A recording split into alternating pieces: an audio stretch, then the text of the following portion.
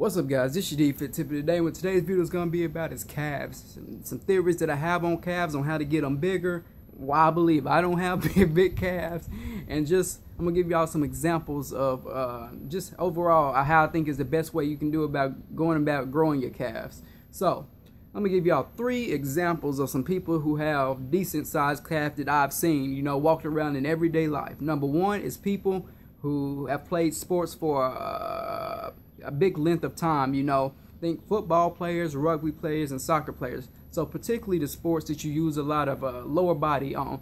Now those people don't just have big calves in general.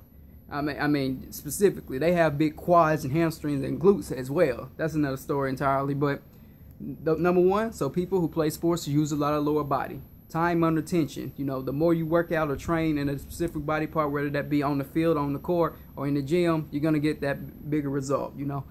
Number 2, genetics.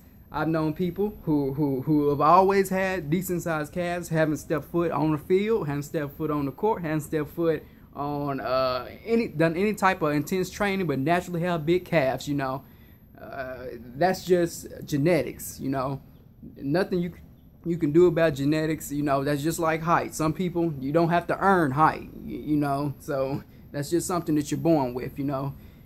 And number 3, based on what I've seen, are people that have been overweight for a long period of time. Now that makes sense, right? The people that have been overweight for a long period of time have had to basically hold their bodies up, and your body is going to adapt to whatever stimulus that you're putting it through, you know. So your calves actually have to get bigger.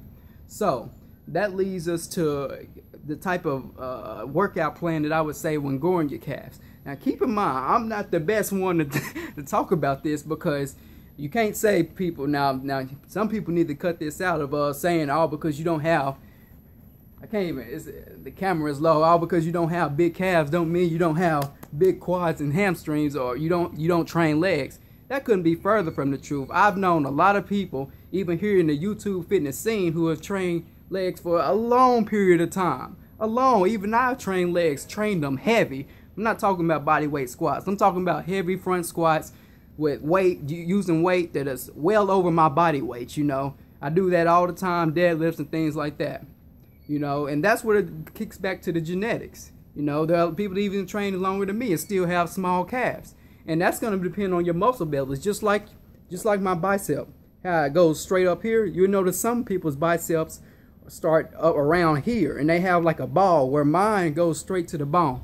Same thing with calves, in my opinion. It's all genetics, you know.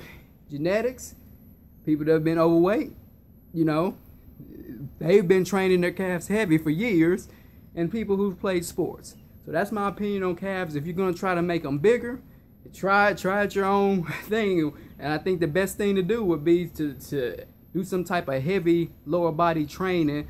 And I guess you can do all the calf raises you want, but I have not seen that work for the majority amount of people. So that's just my opinion on them.